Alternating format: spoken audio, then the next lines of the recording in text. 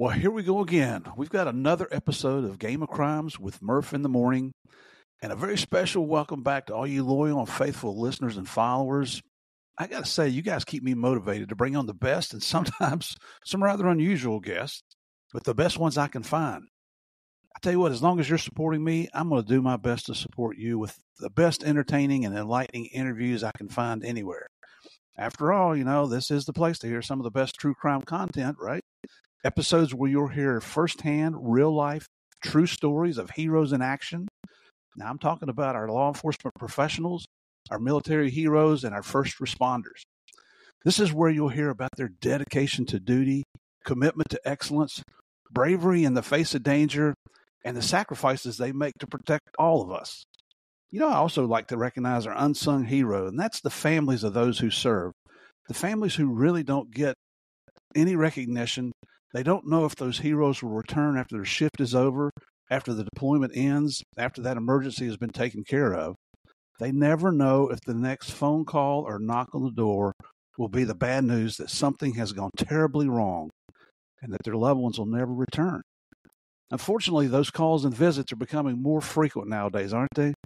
So as long as Game of Crimes is on the air, I promise to promote these heroes and their families in the most positive light possible, to give them the recognition they deserve, and to help you, the listeners, learn more about what these heroes face on a daily basis, regardless of where we are. This is what makes Game of Crimes so different from so many other true crime podcasts, having the people on here to tell you the story from their perspective. And as I mentioned last week, and you already know this, you'll occasionally hear from a former bad guy on the show. I know that sounds a little crazy, right? But that's what Morgan and I started, and that's what I plan to continue to do. Now, don't get me wrong, I'm not glorifying or making excuses for criminals by giving them a platform here, but keep in mind what our criminal justice system does and how it works. Once a person has paid their debt to society, in other words, they did their time in prison as deemed appropriate by a judge and jury, then we accept them back into the mainstream society. That's the way this thing works. If they screw up again, well, we send them right back to prison. The reason I bring former criminals on the show is so that we all learn about what they did and how they did it and why they did it. I learned from these folks as well, and I'm retired. It gives us all a look at crime and the criminal justice system from their perspective. And to be quite frank, some of our most popular interviews here are with these folks. You guys seem to like these. Anyway, many of you know I was recently at the Southern California Game Conference. This was my 5th or 6th year supporting them. I love going out there. I mean, you talk about meeting heroes face to face. This is the place to do it. 2 years ago, Morgan and I started taking a portable recording system out there to the conference where we interviewed some of the guests, and we did it in person. That was different. I did the same thing again this year, and I ran into 4 previous Game of Crimes guests, all of whom gave me their time for another interview to update us on what they've been doing since the last time we heard from them. Also, I got an interview with another former bad guy. This guy served 45 years in prison for a double homicide. He says he didn't commit. I don't know if he did or not. I'm not going to tell you his story, but you'll hear all about it when I do have his episode on. However, I will say I was impressed with his attitude, his demeanor, his professionalism, how he handled himself, how he survived in prison, and especially with what he's doing now. Now, who are these people I'm talking with or talking about? Well, you're just going to have to wait and tune into future episodes to find out. Just a little teaser there. I got to try to keep you guys interested, right? Now, this week's guest is another experienced law enforcement professional with 29 years as a Chicago police officer, Rick Rybicki. He worked his way up the ladder from patrolman to lieutenant, and as you're going to hear, he could have gone higher in rank, but he chose to take a different path. I was introduced to Rick by Patrick O'Donnell. There's another former Game of Crimes guest. He was in episode 77. Patrick is a good Irishman who served with the Milwaukee Police Department, retired as a sergeant. We know him as Sarge. He now runs his own podcast, Cops and Writers. So go check him out, Cops and Writers. And Patrick, brother, thank you very much for this introduction. This is another great interview, in my opinion. And that's my show, so that counts. It also counts what you folks think. All right, before we get into this week's episode, let's get this housekeeping stuff out of the way. I say this every week. Head on over to Apple or Spotify and hit those 5 stars for me, please. I really don't know how it works, but it does help us with the ratings, and it only takes a second to do that. So I appreciate you heading on over. You can send your comments and feedback on Spotify or our email address, which is gameofcrimespodcast@gmail.com. I need to hear your thoughts. Let me know what we're doing right, what we're doing wrong, and if there's anything special you'd like to hear. Got an email yesterday from a listener, Duke. I'll leave it at that with another great suggestion. You can also check out our website, gameofcrimespodcast.com. If you haven't visited the site yet, that's where you'll find all the episodes, our book list, our merch, and some other stuff. And that's gameofcrimespodcast.com. On social media, on Facebook and Instagram, you can find us at Game of Crimes Podcast. And on X, formerly known as Twitter, you can just type in Game of Crimes. I'm still working to post on X, but they keep resisting me. And I'm not far away from just canceling it altogether. What a pain. All right. Also on Facebook, now you got to check this out. The Game of Crimes Fan Club. That's type in Game of Crimes Fan Club. This is the best private group on the Facebook platform. It's run by our favorite mafia queen, Sandy Salvato. She is the lady that rules with an iron fist, but you know what? She wears a velvet glove. She's got that soft touch. What I really like about this, it's not all about the podcast over there. These folks, they're posting some funny comments, some funny cartoons, some funny jokes. But the thing I really like about it is when somebody's going through a rough patch, they look out for each other. So check us out, Game of Crimes Fan Club. And last but not least, we have patreon.com/Game of Crimes. Now, by the time you hear this episode, I'm praying that we have Patreon back online. It was on hold for several weeks while I learned how to record, edit, post, and all the other good stuff you got to do for a kick-ass podcast. I was shooting for June 1st as the date to reactivate Patreon. But when I went to work with that and had Mr. Morgan working with me, the connection problems they defeated us both. Morgan couldn't even figure it out. So if he can't figure it out, there's no way in heck I'm going to figure it out. But I've sent in a help request to Patreon and Acast and waiting to hear back from them now. And just so you know, I'm recording this on June 3rd. So that's what I'm saying. Keep your fingers crossed that by the time you hear this, Patreon is back up. And just remember, that's patreon.com/Game of Crimes. Now, a quick disclaimer. This is a show about crime. We talk about bad people doing bad things and bad people doing bad things to good people. I do take all these stories very seriously. But you know, it never hurts to have a little laugh and a little levity in our lives, does it? And to that end, you know what that means? It means that it's time for Small Town Police Splatter.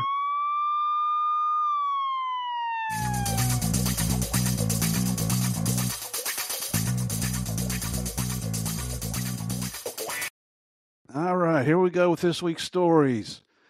We have in Arizona, an Arizona woman dressed as a nun and carrying a Bible in her lap. That sounds like a nice lady. Well, she was arrested when a search of the car she was riding in with her husband turned up more than 8 pounds of fentanyl.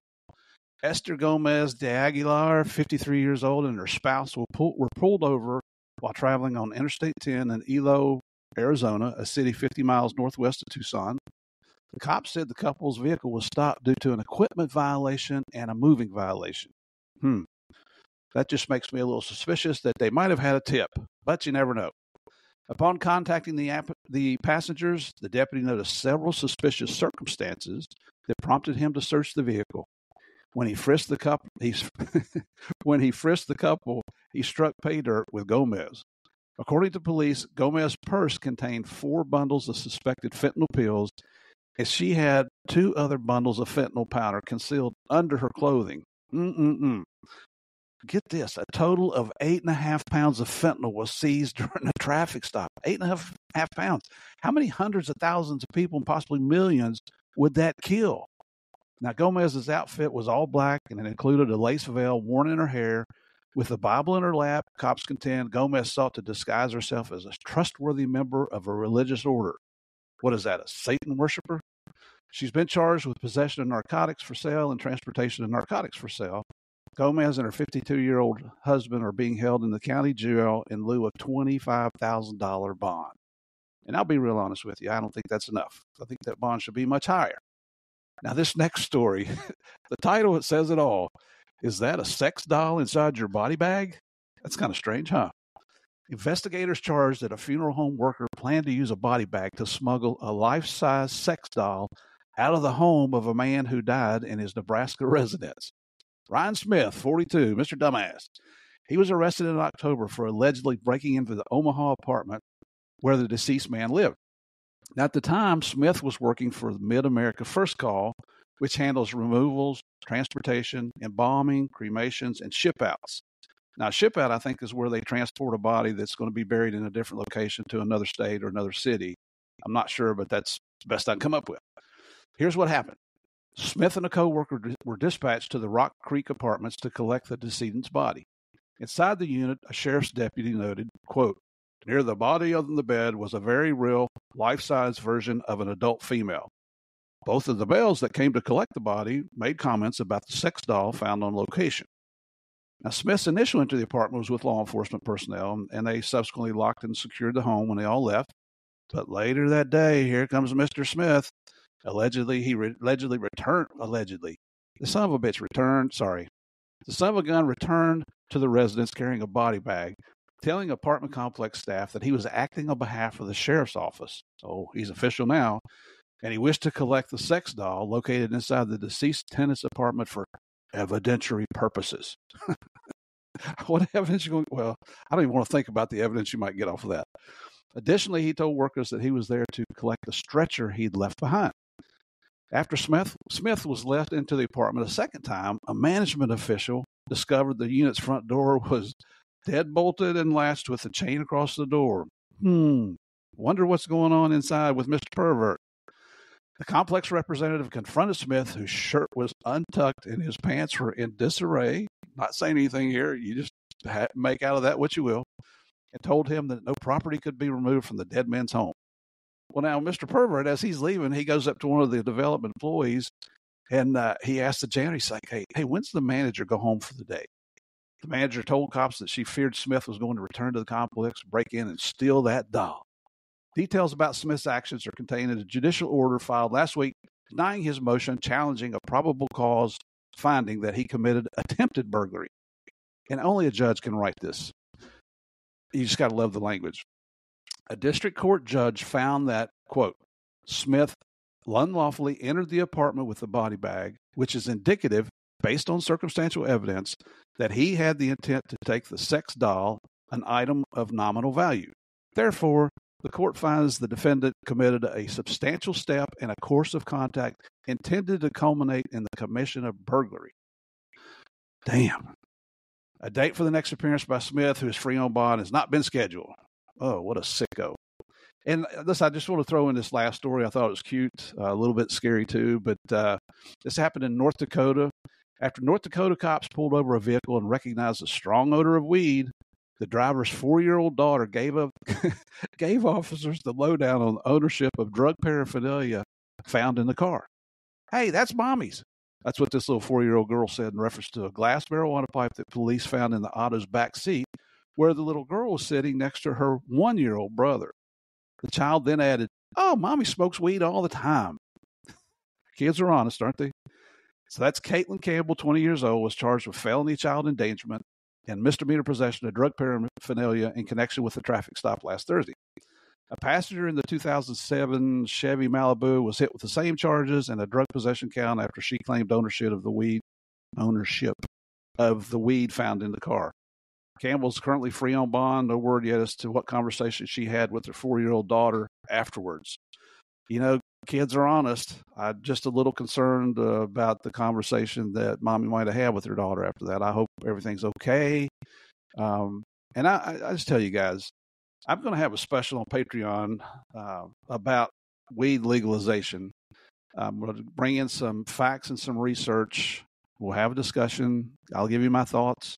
You might be a little surprised to hear my thoughts on certain things, but it's the elephant in the room as to what's going on right now. So if you're not on Patreon, come on over. I hope to have that out later this month.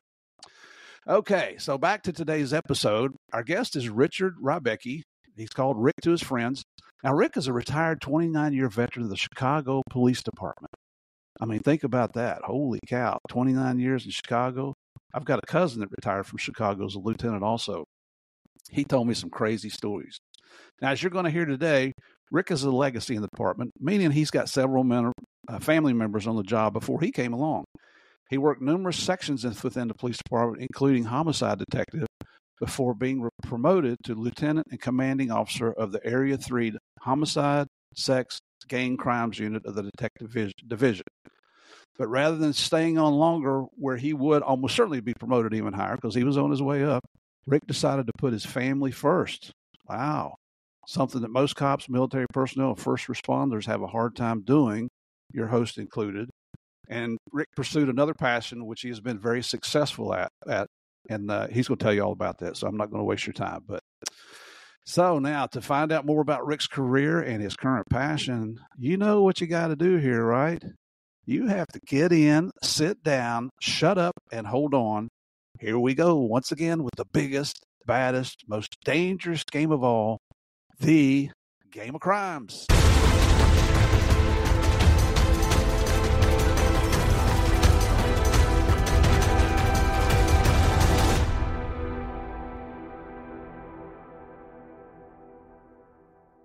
Hey everyone, welcome back to another episode of Game of Crimes with Murph in the Morning. This is episode 148. And let's just hope things don't change, because if it does, I'll never be able to edit that number out. Thank you so much for coming back. Your loyalty means the world to me. Seriously, could not do this and would not want to do it if you guys didn't want to listen. So thank you for continuing to come back. Please tell your friends about us. Bring them over. You already know the guests we have on here. Some you can find other places, but some you won't find any other places. And this is a podcast all about portraying law enforcement, military, and first responders in the most positive light. Do we have a few bad apples? Occasionally, but it's so small, it really doesn't make a difference, not to us. And you've heard us say this time and time again, even when Morgan was on here. Nobody hates a bad cop more than a good cop, and we continue with that sentiment here. So today, honored to have Mr. Richard Rick Rybicki. I get to call him Rick because we've been friends now for 4, maybe 5 days? That's about it, yeah. So, and in law enforcement world, that's like a lifetime, you know. We're all brothers and sisters in the Blue Brotherhood here. So Rick is a retired Chicago police officer, 29 years service. I've got a cousin. We were comparing notes here last week, and I've got a cousin who's retired Chicago police officer, also was a lieutenant up there when he retired. And how many officers does Chicago PD have, Rick? Well, it varies. Usually it's around 12,000. Yeah, and we know everyone. Yeah, absolutely. I know you do. And the reason I'm laughing is because the town I grew up in, West Virginia, didn't even have that many people. Oh, yes. I'm a small town country boy. I grew up in Tennessee and West Virginia, so I'm like a cross between a redneck and a hillbilly here. But 12,000, so you call it, every time I talk to a Chicago copper, I'm like, hey, do you by any chance know Robbie Cooper? Or Bobby Cooper. We call him Bobby, but I think on the job, I think everybody called him Rob or Robbie. And it turns out Rich actually does. It's I was shocked. I think you might be the first CPD guy I've talked to that did know Bob. And like I told you, just a quick little story. I went up to Chicago, and I think it was December of '97, and to testify in a federal trial up there. The last undercover I did in North Carolina, with DEA, was in North Carolina, buying weed from some rednecks, and turned out their sources were in Chicago, and so DEA Chicago locked them up, and I went up to provide testimony. So Bobby called, and he said, hey, listen, I'm on the evening shift. I'm going to pick you up at your hotel this evening, and we'll take you out in the CPD car. You can see what Chicago is all about. And we did. Had a blast. I don't get to see him very often. Actually, we've lost touch now. I haven't talked to him probably in 20 years. But the district he was working in was where the old Cabrini Green housing project was. I had no idea what that was. I learned very quickly. And as I understand, Rick, it's not there anymore, right? No, they've torn that down, and so many others too, housing projects. That was just a terrible failed experiment. Oh my gosh. I know when we pulled up, Bob had all his guys from his squad were there, and so we all converged from different angles on the building. We went in and they just checked for safety issues and make sure everything was okay. You didn't take the elevator, did you? Oh, no. I got to tell you, you never take those elevators. They had gone through and busted out all the lights in there, so it was very, very dark. Yeah. Oh, yeah. So anyway, we come out, and it's snowing, and he said, listen, we're going to run back to the cruiser, hop in, and close the door immediately. like, Bobby, I'm not going to melt if I get snow on me. I mean, I know I'm a Southern boy, but he's like, no, you idiot. They're going to throw cans of food at us as we run back to our cruisers, and if one hits you, it's going to kill you. So we did. We ran back. We didn't get hit with any cans, but just want to mention also how I met Rick, and that was through an old friend of ours, Patrick O'Donnell. You may remember him from episode 77. That was November 21st of 2022. Holy cow. Even I wasn't around in 1922. Patrick was a sergeant on Milwaukee Police Department. We call him Sarge. He has his own podcast, Cops and Writers, which I highly encourage you to go listen to. Patrick's just, whenever I have an issue, I call Patrick and he responds immediately. It's unbelievable. And we've never even met in person, just like you and I, Rick. But that's part of the brotherhood and the sisterhood of law enforcement. He's a great guy. He's fantastic. I saw you mention him on your website, too. That's pretty cool. Yeah, I met him through his Cops and Writers podcast. I am author myself, and I was looking to connect with other law enforcement who wrote, and so I jumped on that website, his Facebook page, actually, and it's a question-answer thing. A lot of people who don't have law enforcement experience and want to write about it will go on and ask questions to get it right, and that was Pat's whole purpose of his Facebook page is we're here to help you get it right. And so I started answering questions on that. Next thing I know, he's giving me a call. Hey, wow, you're a great contributor, and we got to know each other that way. Such a nice guy. Such a nice wonderful guy. Man. And I've seen pictures of him. I don't think I'd want to mess with him either. I think he still hits the gym pretty hard. He's in the gym every day. He's a lifter. Yeah. Yeah. I go to the gym, but it's usually to get something to drink and talk to my friends, and then head on back to the house here. His wrists are bigger than my thighs. How about that? So, Patrick, thank you very much, brother. We appreciate that. And so, Rick, we just want to. This is a very lighthearted podcast, as I mentioned to you. We want to have some fun. If you've got some funny stories, you can tell us, personal stories. We all love that, and you probably already figured out I'm an idiot. So, feel free to tell us anything. But we just always start off about where are you from? Where did you grow up? What were your family dynamics, brothers, sisters? Where did you go to high school? That kind of thing. Sure. Okay, I'll start. Born and raised in Chicagoan my entire life until I retired. My father was a cop in Chicago. There's a trope for you, but also two uncles. They came on right after World War II because it was a job. It was a good job. They were hiring back then, and so they took that job.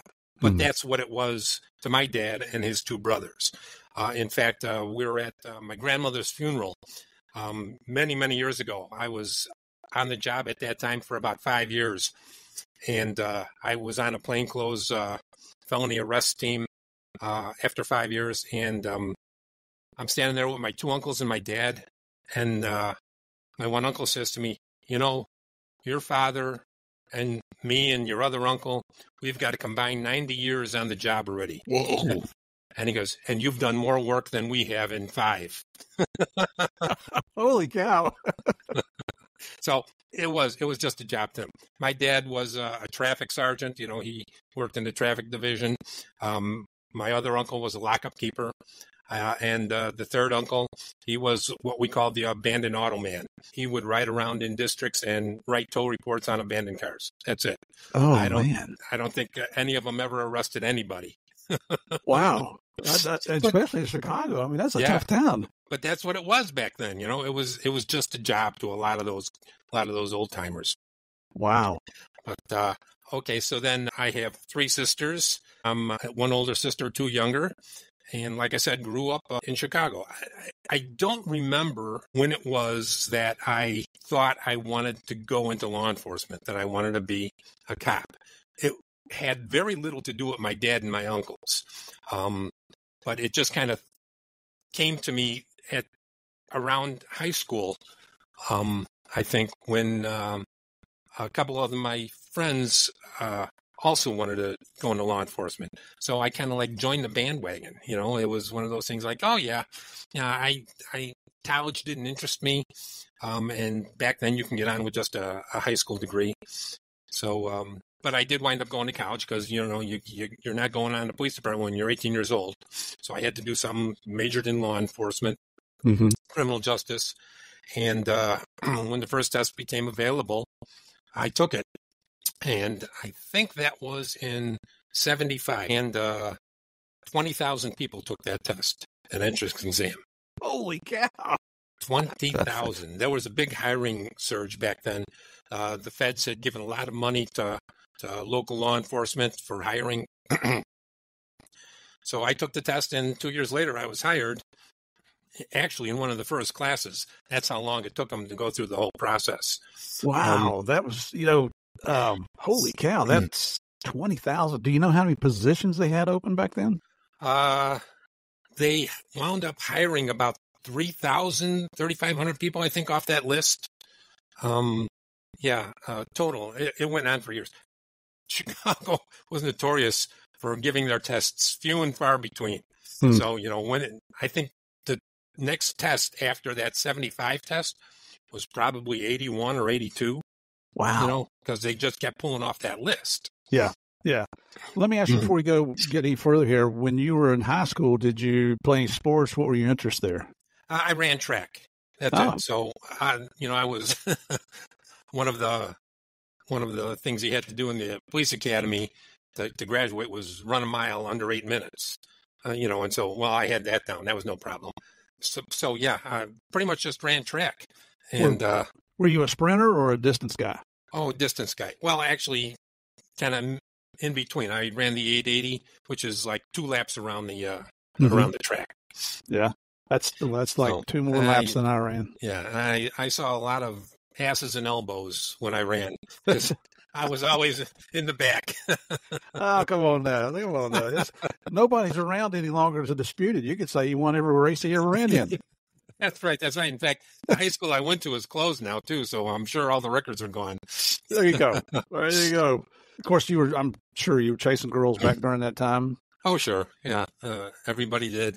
Hung out with a regular crowd, It's 4 or 5 guys, 4 or 5 girls, One of our favorite activities was going to the drive-in as a group, nothing. But we wind up taking my car, and all the guys would hide in the trunk, and the girls would go in and pay, and then we'd pile out of the trunk once we got inside. I'm sure they knew we did because we were laughing and giggling the whole time while we were in the trunk, hoping that the girls would let us out. Yeah, that's seems to, I think that's something that happened at most drive-in theaters back during the day. Yeah. Just out of curiosity, what year did you graduate high school? 71. 71. Yeah. So I'm an old guy. I'm an old guy now. I've been retired 18 years. Wow. So yeah, and they've been wonderful. But man, did they go by fast. Yeah, they do. We're going to get into that. I've been retired coming up on 11 years, and it seems like a year ago, just coming off the job. And what's amazing is how the names change in your agency. I mean, I used to know everybody in DEA, and heck, I don't know hardly anybody now. Yeah. I actually, after I retired in 2006. About 6 months afterwards, before I moved to Florida, I went back to see the old guys. Mm-hmm. I knew one guy out of maybe 50 people. Wow. I knew one guy. The turnover was that great. Yep. It's like everybody was gone. Everybody was gone. Well, here too, in the last few years with the anti-police sentiment that's been going around, defund the police and all that bullshit. I know a lot of guys who, if they're still in the job, they become reactive rather than proactive in their enforcement. The uniform guys and the agents, they're bailing out as soon as they get their 20 in so they can get another career started, which is, it's a sad testament to our country. But, when you let things like that fester and grow, that's what you end up with. You don't have, this is certainly not a dig on law enforcement now, not the men and women out there that are facing danger every day, but you're losing all that experience and talent. Oh. It's just, it's crazy what's going on. Yeah. It seems like it might be coming back, towards the center a little bit, but we've got a ways to go. So at the time I retired, it was just about the advent of that, where the police were starting to back off, and kind of turtle up. They go into their shell because they were afraid of getting into any kind of trouble, because of the lawsuits and the media blasting them, and especially in Chicago, there were some big cases where coppers, you thought they did the right thing and they wind up getting fired and sued. So a lot of guys were backing off. When I was a detective years earlier, back in the late 1980s, our clear-up rate was like 85% on homicides. Wow. Now they're below 50%. They're in the high 40s. So that shows me that, maybe we've lost a lot of experience. There aren't as many good detectives, but I don't believe that as much as knowing that the detectives have just backed off. They're not going to extend themselves in any way, shape, or form. Well, when you see that your agency is not going to back you, your prosecutors are not going to back you, the judges are corrupt. I like Chicago. I'm not sure I could live in a place like that because it's just so big, and I'm a small town boy. But I've got a really good friend who's retired DEA up there, Scott. I won't mention his last name, but just a guy I think the world of. And I read some of the things that he puts out about the citizen review committee that they try to come up with up there, and he ran for it because he's got the experience. He would be an excellent person to review shootings and things like that, complaints against police officers. But the commission that is making those appointments, they don't want anybody with experience. They want somebody that's going to agree with them. And I just don't see Chicago supporting the police the way they should up there. It's the city management. No, the city management, the politics, they don't. It's you get more votes if you're a police hater. Yeah, that's true. It's like even back in the day with the original old Mayor Daley, Richard J. Daley, helped John Kennedy get elected, and then his son Richie Jr. They didn't like the police, but they knew they needed them and they supported them because of that. Mm-hmm. Police, when you think about it, you're always bad news. You are always bad news. Firemen are always good news. They're always saving somebody, and the fires are not their fault, right? They're going in there to clean up, this fire and rescue people and save them. Not the police. The police are just bad news. If you happen to get a big case and you're working on it, you're not doing it good enough or fast enough, according to the media or the politicians. And of course, there's always the scandal that comes up sooner or later, and you're just bad news. And on top of that, the police departments took up about 45% of the city budget, so they didn't like that either. You're taking money from other departments, they thought. Yeah. Why are you giving so much money to the police department? Well, the question I would have, and, I really try to stay away from politics here on the regular podcast. On our Patreon channel, I get a little more personally opinionated. But if they would, if the city government and the county government, Cook County and the city would take a strong stance on crime, then maybe you wouldn't have so many complaints against police officers. We've gotten so permissive in society is the way it seems to me. But yeah. Anyway, we can sit here and bitch about, discuss that all day long, couldn't we? Yeah, we can.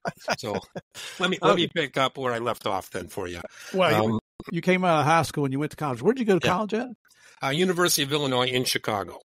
Nice. They had a Chicago campus, and I did not graduate there. I took the job with the police department before I graduated, but I eventually graduated from another university while I was on the police department. They paid for it. That was one of the advantages. The tuition reimbursement. So I finished getting my degree there.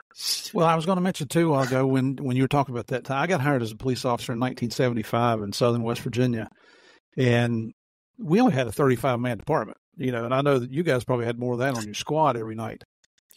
Yeah. But and I was going through college at the time, and there was a local college, Bluefield State College, that had a criminal justice program. I was one of the first students in their program, and came on this 35-man department, and we had, I think it was like, out of 35 guys, there was 24, something like that had either a 2-year degree or a 4-year degree, or were working towards one or the other. For this little, small town police department, I thought it was fantastic that you had that kind of education. But here was the thing. They had the Law Enforcement Assistance Program, LEAP, back then. Yeah. Oh, yeah. Actually, that's how I got hired. They authorized 3 positions for our department, and I was one of the 3 that got hired. But then also that gave them funding so that you got, I started in 1975. I started out $9,600 a year. And you had to work all your off-duty jobs. You had to have extra, side hustles as much as you could get to make ends meet. But the city would pay you $1 for every college credit hour you had per month. Well, if you had $90 a month, that's not a lot of money now, but back then, when you're not making a whole lot, that was a lot of money. Oh, yeah, lot of money. And I'm kind of guessing that might be why Chicago PD was able to bring on so many people. I'm guessing LEAP had a lot to do with that. Yeah, it was the same federal money. Yeah, and if I remember, they paid your salary for the first 2 years or something. That's how much money you were getting. The city was getting from the feds. Yeah. So it's unbelievable. They wouldn't do that now. I remember when I came on in 77. I got it in January of 77, and I remember my first check, and I was making $17,000 a year. Which was 2 years later a lot more than you were making, almost double what you were making. I did 6 years in the city and then became a railroad cop in Norfolk, Virginia, which is not what I wanted to do, but I was going through divorce and it doubled my salary. So financially, it really helped out. You got a good pension plan too. They did, but I was rather than looking at the long term, I'm thinking this is not what I want to do. I want to, I want to do something exciting, and that's how I ended up DEA. But anyway, let's get back to you. So you're out of high school, you're in college now. You've taken the police test. You got hired in 77, I think you said. Yeah, that was my first day on the job, January 3rd, 1977. Now, how long was your police academy? 10 weeks in classroom, and then in and out every couple of weeks. Then they put you in the field for field training for a couple of weeks. Then you'd go back in for some more classes. Then you'd come back out for another 2 weeks, and then extend it to a month. And pretty soon you were going back maybe once every couple of months for some college credit courses. And I think, again, there was federal money involved there. As many classes they could give you, they would, because they got money for it. Oh, that's great. Yeah, and it was good. Our probation lasted a year, from the date of your hire. So January 3rd of 1978, I was off probation. And pretty much they give you a baptism by fire. As soon as you're off probation, man, you're going out there. Here's your partner, or if you're working days, you worked a one-man car on days. But afternoons and midnights was a two-man car. Now, did your shifts, did you have any say-so what shift you went to, and did you rotate shifts? Oh, no, not at all. None at all, no. If you were lucky enough to get picked up on, we call them watches, not shifts. If you were lucky enough to get picked up on a watch, if, say, the watch captain liked you, or he needed a warm body or something, and you got picked up, you would rotate with them. You would go from midnights to days to afternoons to midnights to days to afternoons. Every month, every 28 days, you would rotate. If you were just one of the pool guys, you'd get stuck on afternoons. But everybody liked working afternoons. That was a great watch to work. Yeah. But I got picked up relatively quickly, and my first partner was a female. First partner I had was a female, and she actually was in the academy class before me. This is when there was a big push for hiring women as police officers back then in the mid-'70s. Right. And being the misogynist I was at the time, I was like, oh, Jesus, I don't want to work with a woman, it's like, but you didn't have a choice. All right. And she was a little thing too, she was a good head shorter than me, but had a stocky build. Let's put it that way. Okay. We'll go with that. A stocky build. And, and she had a mouth on her. But we kind of got along, but I was always worried. You're always worried in the back of your head. If you get into one of these physical altercations, what's going to happen? And back then, there was only one radio between the two coppers. You only had one of the old Motorola brick portable radios. Mm-hmm. And she was driving this one day, and I had the radio, and that's how it worked. So we get a call of a domestic. So we go to this domestic. It's on afternoons, and I've got the radio. We walk in. I walked in first, thinking, I'm going to be the man in case any bad stuff goes down here. Tough guy. Tough guy. Yeah, well, bad stuff did go down. As soon as I walked in, this big guy, huge, big red beard. I'm 6 foot, and he's a full head taller than me, and he had to weigh 350 pounds. Boom, he immediately grabs me in a bear hug, and he's yelling, I'm going to rip your head off and defecate down your neck. And my arms are pinned against my side. I can't even get to my radio, and I'm thinking, oh, this is it. I'm dead now. Next thing I know, boom, he just collapses, crumpled on the ground, blood coming from the back of his head. And my partner, the female, is standing there with a 6-cell Kel light saying, don't touch my partner. She's yelling at him, never touch my partner. You go, girl. Yeah. I was like, oh, man. Right there, I said, I'm working with you any day you want. I thought I was done for, and there she's got this baseball bat-sized Kel light. If your listeners don't know, a Kel light is like an aircraft aluminum-grade flashlight. Yep. We're not allowed. The police aren't allowed to carry them anymore in Chicago because of incidents like this. And she just crowned this guy. We had to call an ambulance for him. Yeah, you know what? He earned it. Oh yeah, absolutely. And the wife wasn't happy. We had to take her to the hospital because she was still in love with him despite the domestic. Yeah, wasn't that the way it always is? They have a fight. Always. They want you to come in and referee, but then when you end up being the bad guy. Oh, absolutely. All the time. More times than I care to remember. That's, and for our listeners, that's why you always, I don't know if you've heard it or not, but we used to hear that, domestics are always the most dangerous cause you go on because they hate each other when you get there, but they hate you when you leave. And they're handled completely different these days. At least in Chicago, they are. It's like anybody now lays a hand on their spouse, they're going to jail, automatic. Yeah. We don't need somebody else to sign complaints. We can sign the complaints. It's like he slapped me. He's going to jail. Yeah. Well, I'm not going to sign complaints. I love him. That's too bad. He's going to jail. Yeah. We're taking him. And that keeps the spouse from being the bad guy, quite honestly. Yeah. I actually approve of that. It's nobody deserves to be abused. It's absolutely. And that's what it's all about. And they send counselors out with the police now if you request them, and it was easier in the old days. Go take a walk, buddy. Go take a walk, Oh, yeah. Just don't come back drunk. Yep. Yeah. Times have really changed. I mean, we're trying to be a gentler and kinder police agency, I guess. When you were going through the academy, now, were there any, and I know we're backing up just a tad here, but there's always funny things that happen in the academy. Oh, yeah. Can you remember any good stories? Well, let's see. Now, for the first maybe 6-8 weeks, I don't remember exactly, we were not sworn police officers yet. Mm-hmm. We didn't have the badge. You didn't carry a gun. We had a khaki uniform.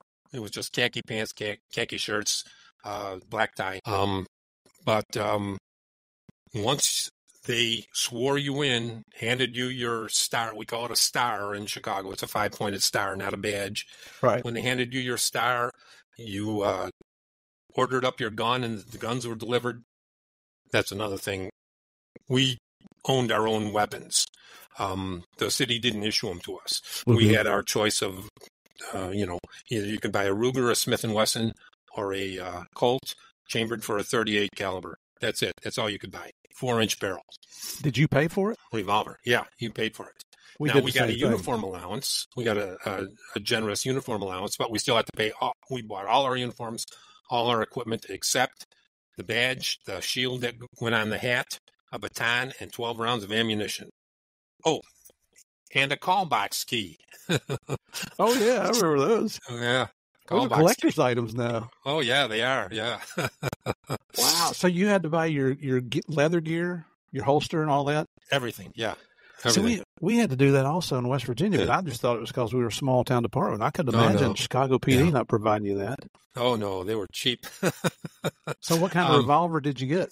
I had a Smith & Wesson Model 66, a stainless steel 357 Magnum. Good gun. Like that gun. Wound up giving it to my nephew. He's a police officer in Chicago now, so he's got that as his backup weapon because everybody's carrying the semi-automatics now. I went with the Colt 4-inch Python. Man, that was a cool looking gun. Oh, you were wealthy. Well, those are all the rich kids that bought those. Well, it was this was in 1975, and so here's the funny thing: in West Virginia, you could become a police officer when you were 18. I became a sworn officer 1 month after I turned 19 years old. Wow! But I couldn't buy a gun. You had to be 21. I couldn't buy bullets. So a buddy of mine on the police department, I gave him the money. He bought my gun, and my dad went and got me a couple cases of ammo or a couple boxes of ammo. And then the city was the same way. You got like 18 rounds of ammo, and then you had an extra box of 50 rounds in the trunk. But guys always use that for personal stuff, if you're hunting rabbits or squirrel or whatever. Yeah. We could only carry department issued ammunition, which was 128 grain lead nose hollow point 38 caliber. That's it. And that was a terrible round, just a horrible round. It's very soft. It's for listeners, a lead round. You say lead, you think it's strong, but it's not. It's a very soft round.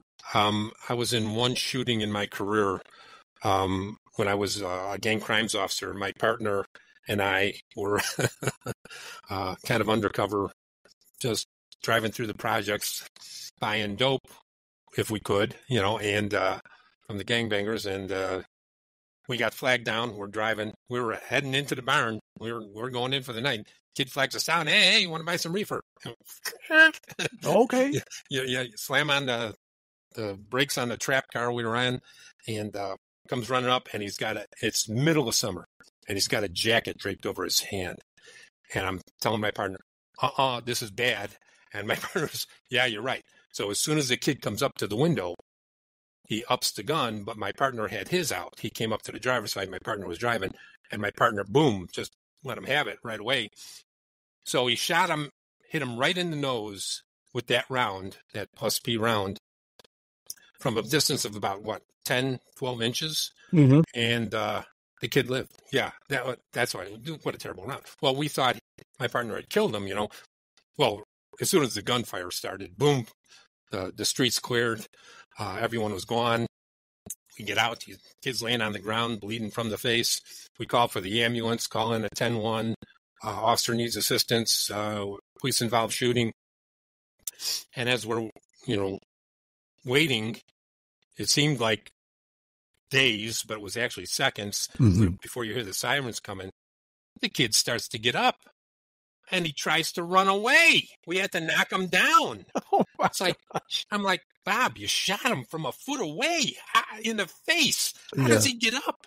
Well, so I had a similar incident where there was a party at the city auditorium in this little town in West Virginia, and one guy shot another guy point blank in the head with a very soft bullet, a lead bullet.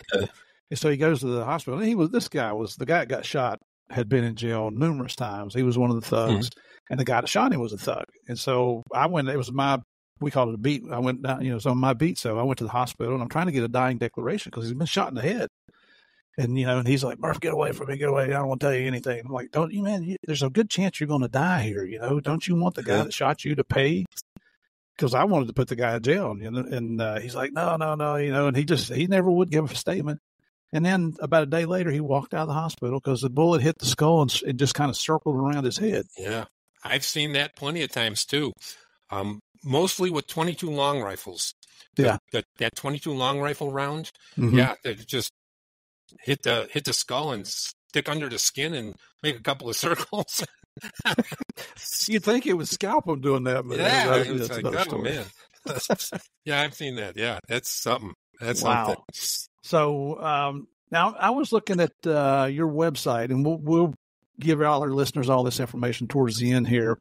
But you carried a variety. In 29 years, you had a lot of different assignments here, moving up through the ranks and everything. So, Yes, and I I'll did. just quickly say patrol officer to tactical officer to gang crime specialist to detective to patrol sergeant to detective sergeant to patrol lieutenant to detective lieutenant. And your last assignment before you retired, you were the lieutenant, the commanding officer of Area 3 Homicide, Sex, Gang Crimes Unit in the Detective Bureau. Yeah. Now, I don't want to say it sounds like you can't hold a job, but so tell us a little bit about the differences in some of those, and then what really drew you into homicide? I mean, what's the attraction there? Okay. Well, I started out obviously in patrol. When you get out of the academy, you're right into patrol. Mm-hmm. The backbone of every police department, as they say. Yep. And spent some time there, but I was an aggressive officer. I liked working. I liked getting the bad guy. And I'd handle all my assignments. I'd handle them well.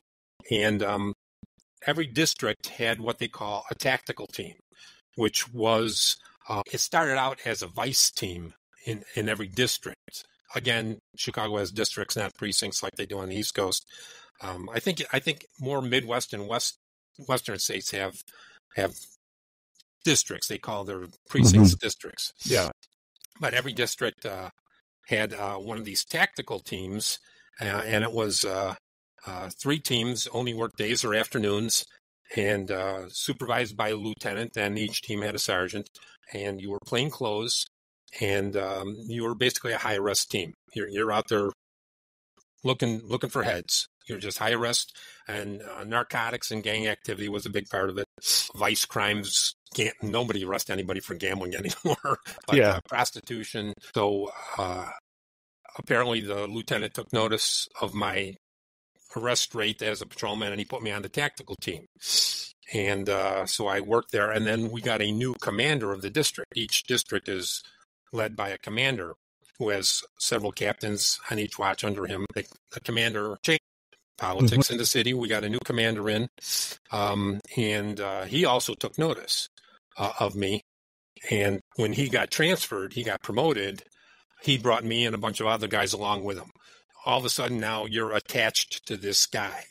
You are one of his guys. And that happens a lot in Chicago. You become part of this guy's clique, and you'll follow him around, and he'll bring you along with him, because a lot of people like to say it's nepotism. A lot of the other couples will say, hey, why did you get that job? Why didn't I get that job? Well, it's because, one, I worked and he noticed me and he trusts me now. So who is he going to pick? You, who doesn't do anything or does he doesn't know or trust yet, over me, the guy he trusts. So, I get why a lot of coppers, good, hardworking coppers, get looked over sometimes. But you've got to understand that if you and another guy are equal in all your skills and talents, but this exempt member, this commander or deputy chief knows you, who's he going to pick? He's going to pick the guy he knows already and trusts. Yeah, you want to do something to distinguish yourself, but at the same time, if I'm in his shoes, I want to surround myself by like-minded people. Exactly. You put it much better than I did. But anyway, I got on the tactical team. I followed him to another district. I followed this commander to another district. Then he got promoted again to a deputy superintendent. He was like the, number 5 guy in the police department at that time. Wow. So I had very little contact with him, but he moved us all into a citywide gang crimes unit, and worked there for many, many years until I got promoted. I took a test for detective and got promoted to detective. So once I was promoted to detective, which is what I kind of always wanted to do on the job. I always wanted, those are the guys behind the yellow tape. They knew what was going on. Yeah. I wanted to be one of those guys that knows what's going on. I always had that with me. So became a detective, and I got sent to a South Side unit. I lived on the North Side. I got sent to a South Side detective unit in property crimes, and I hated it. Just hated it. Property crimes. on the south side of Chicago, you're chasing the same 19-inch black and white TV around the neighborhood. Everybody is stealing it. One guy steals it from them, another guy steals it from that guy, and another guy steals it from that guy. In these crappy little burglaries, it was just horrible. So I hated it. And so I got a phone call from my former boss in gang crimes. He says, listen, you want to come back to gang crimes? We'll make you a gang crime specialist.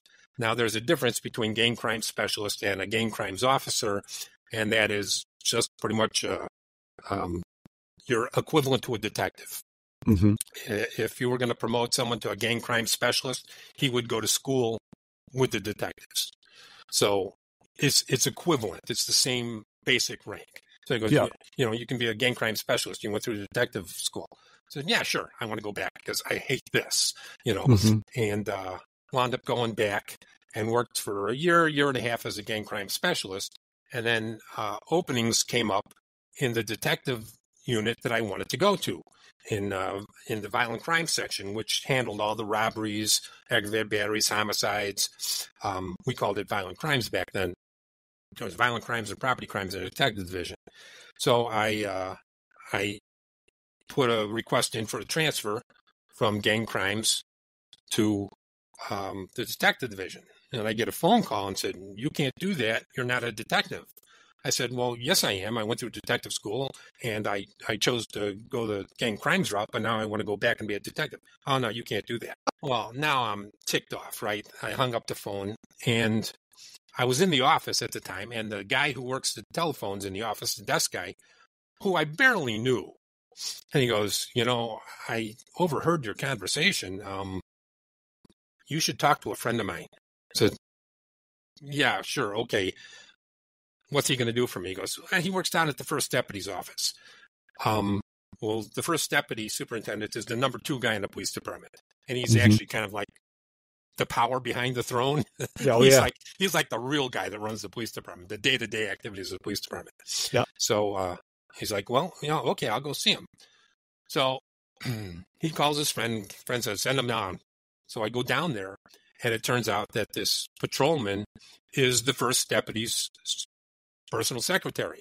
And he goes, I tell him this story. He says, I got promoted to detective. I went to this place, so I didn't like it. I went back to gang crimes as a specialist, and now I want to go back to the detective division. He goes, well, this is simple. All you need is a job code title change. I said, what the hell is that? What is a job code title change? Goes, you're just in the wrong job code title. I just got to change it. Well, how do we do that? He goes, well, you got to type out a personal action request form. Goes, okay, you got one? I'll do it here. He goes, let me do it for you. He puts one in there, and he's asking me my name and all this stuff, and he types it up, and he hands it to me. I go, okay, now what? He goes, well, you have to have the first deputy sign it. I said, his door's right there. Is he in? He goes, you know what? I'd better take that in. He goes in. He's not gone for 5 seconds, and he comes right back out, and it's signed. And I never see the first deputy. And it's signed. And I go, I'm thinking in my head, the first deputy's not even in his office. This guy just went in there, signed his name, because he signs all kinds of stuff for the first deputy every day, right? Oh, yeah. I said, well, thanks a lot. What do I do now? He goes, well, go across the hall to the detective division headquarters and ask them where you're working tomorrow. That quick? Just like that. I was like, oh, my God, I can't believe this is going on. So it's always about knowing the right guy. Oh, absolutely. But what bottle did you buy that guy, that secretary? I got him a good one. Yeah. How did I know that? A nice bottle of scotch. So I walk over to the detective division, and the guy at the desk, yeah, what do you want? And I hand him this PAR form, we called it, a personal action request form, and he looks at it and he's reading it, and you can see his face just changing as he's reading it. And he looks up at me and he goes, where do you want to go?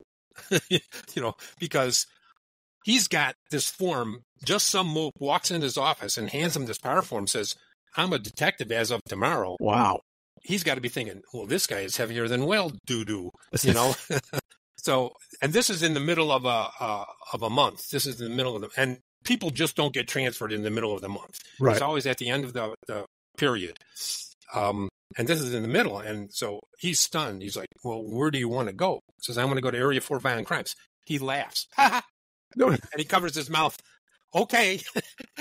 He signs it. He brings it back, has his boss sign it. Says, okay, give him a call. Ask him what time you're starting tomorrow. And that's what happened. So, all right. Well, now what's Area 4? Area 4 is one of the worst sections of the city.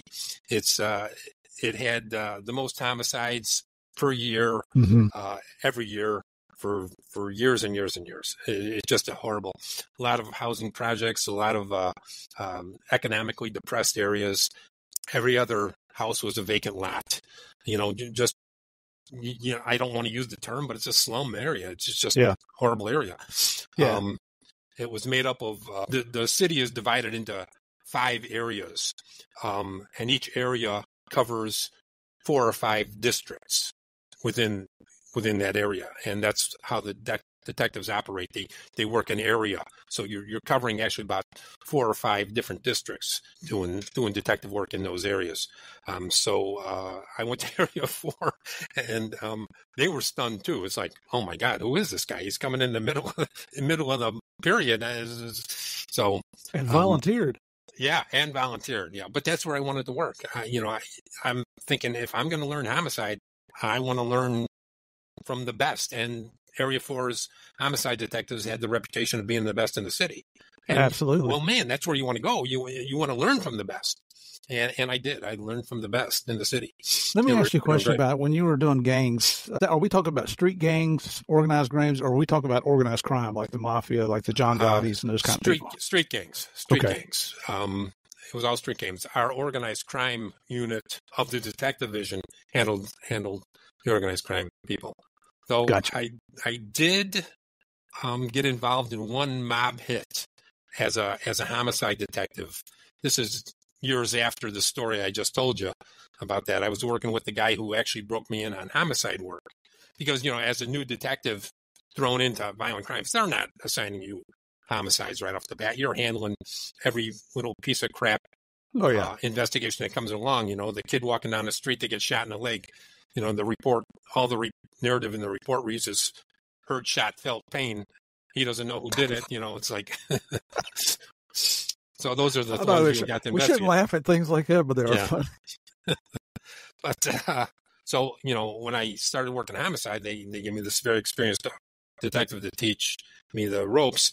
And one of the cases we got was a car bombing in the Little Italy district of Chicago, the neighborhood along Taylor Street. Mm-hmm. And guy comes out of a house, gets in his car, boom, he blows up. He lived. You're kidding. No, he lived. So in this type of investigation, obviously, ATF is out on the scene. The FBI is out there. And I have nothing but respect for ATF and the technical agents involved with the FBI. Their bomb unit, along with ATF's, they were the best. Yeah. Their technical people are the best in the world.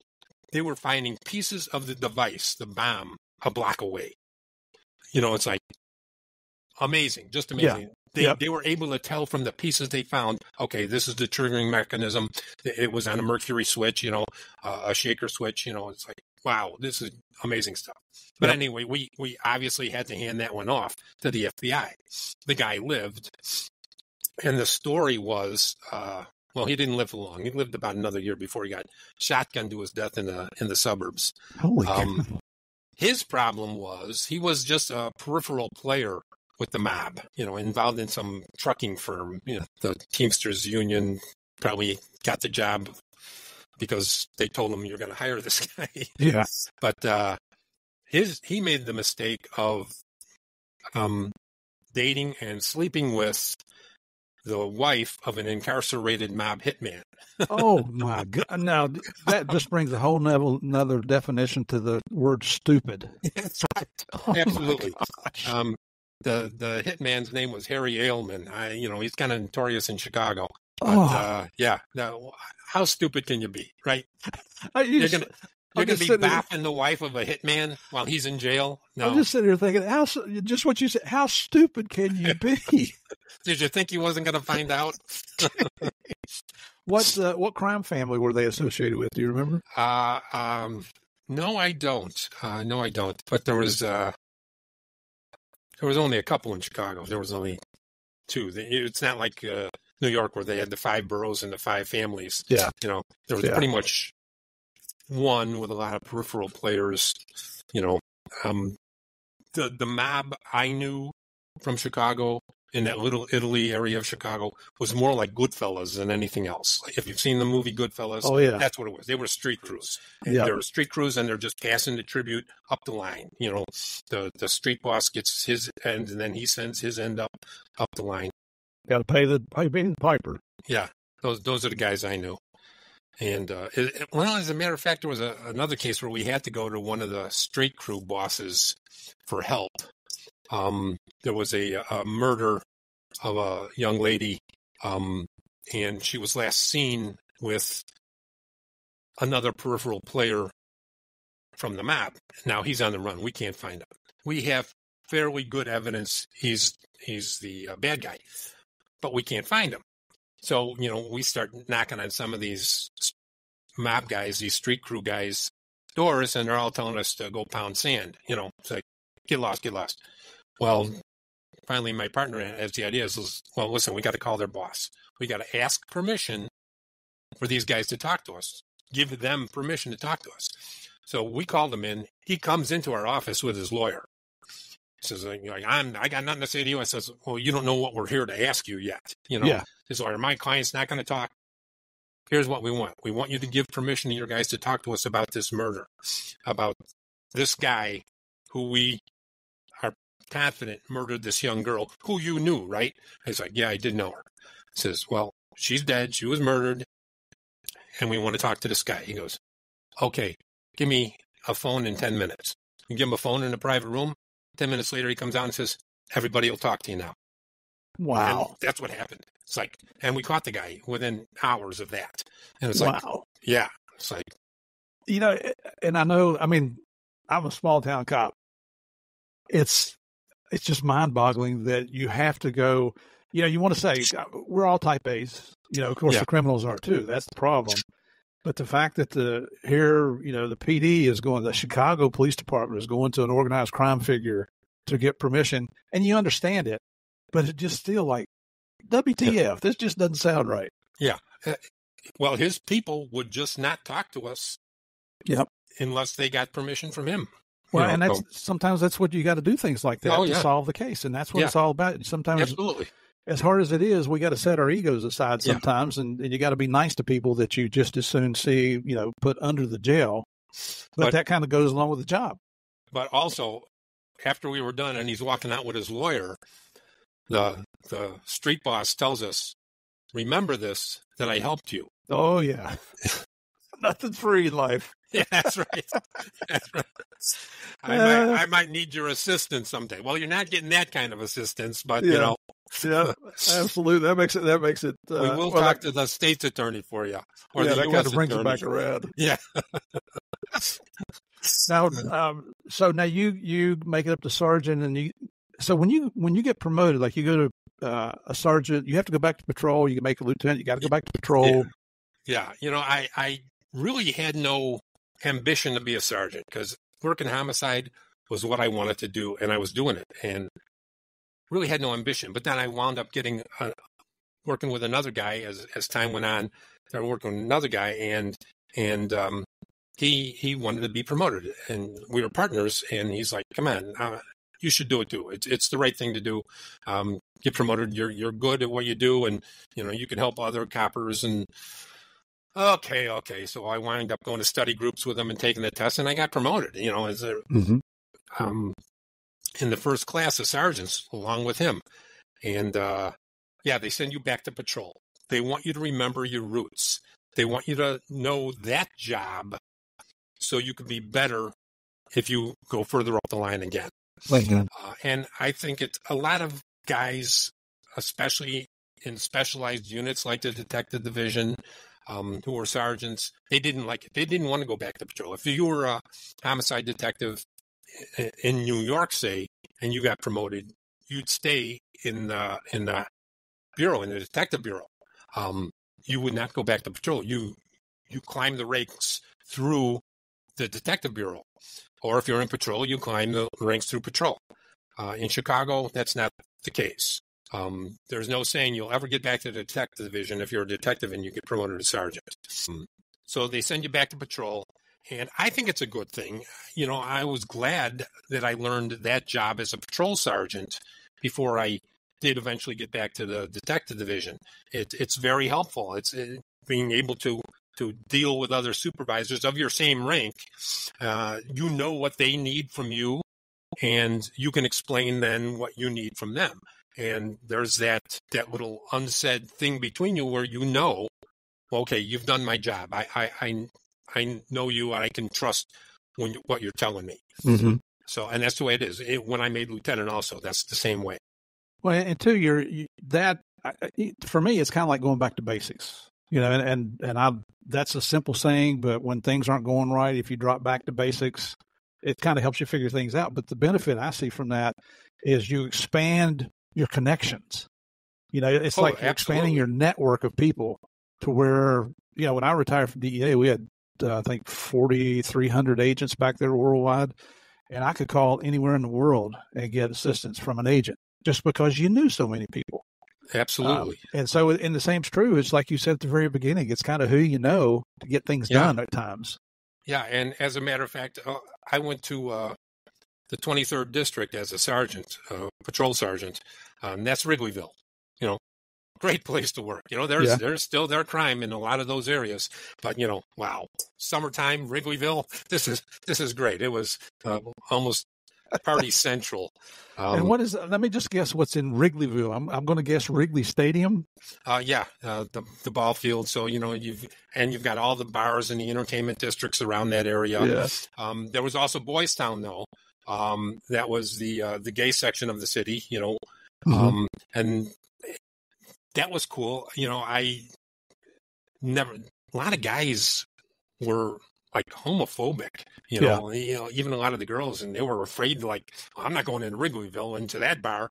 You know, that's a gay bar. So what, man? They're people too. Come on, you know? And yeah, you'd get hit on every now and then by a guy, you know, but I took it as a compliment. Got to feed that ego where you can, right? Yeah. But I've worked with guys who, man, they wanted to get out of there as quick as possible. It's like, come on, it's no big deal. But yeah. Hey, players, this is the end of part 1. As you know, part 2 comes out tomorrow on a Tuesday. In the meantime, on social media, go and check us out on X at Game of Crimes and on Facebook and Instagram at Game of Crimes Podcast. Also on Facebook, type in Game of Crimes fan page and join us for some more fun. Our website is gameofcrimespodcast.com. We've got a lot more information there, including all our episodes, the book list, which contains the books written by our guests, Game of Crimes merchandise, and a lot more. In the meantime, everybody stay safe. We'll see you tomorrow for part 2.